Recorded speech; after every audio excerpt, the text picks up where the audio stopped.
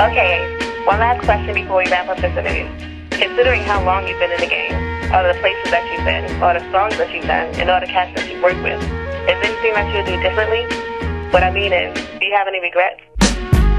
If I never recorded another song, if I was wrong, and nothing I spitted was ever strong, if I never performed at another venue, if this genuine love doesn't continue, if none of my records was ever sold, if I fold and never see platinum or even gold, if nobody ever again can recall, if I stall and start working part-time at the mall, if there's no more shows for me to dabble in, no more traveling, even the show in Maryland, if none of my songs that ever been, never spin in heavy rotation ever again, if I don't do a song to incite millions or get a video done by Hype Williams, if there's never a chance again to be seen on the pages inside of another magazine, if the luxuries in life I can't of course afford, if I never win a Billboard or the Source Award, I wouldn't want your pity or your sympathy, even if Marley never put me on the symphony.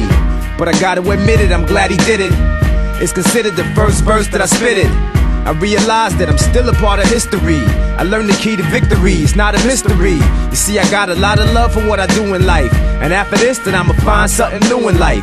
I guarantee it'll be something that I really love. I give thanks for my life to God up above, that I'm blessed to have a job that I enjoy doing. Now as a man, I'm doing what I was a boy doing. The only difference is, now I get to eat from it. I never thought I would be known on the street from it. But if not one fan, if it shows gratitude, and when they see me, they walk by with an attitude, it was still an enjoyable ride. Yeah, big up to Kane, Bismarck, and the Far Side, and of course to all of my past label mates. Hope y'all keep on rising like the cable rates. And yo, Premier and Guru, this goes out to you. Special Ed and Buckshot, it's a shout to you. I don't know if it's the end, but yo, it might be. Big up to Q-Tip, Alicia Heed, and Spike Lee, and everybody in the game I ever worked with, and all the chicks up in the game I used to flirt with.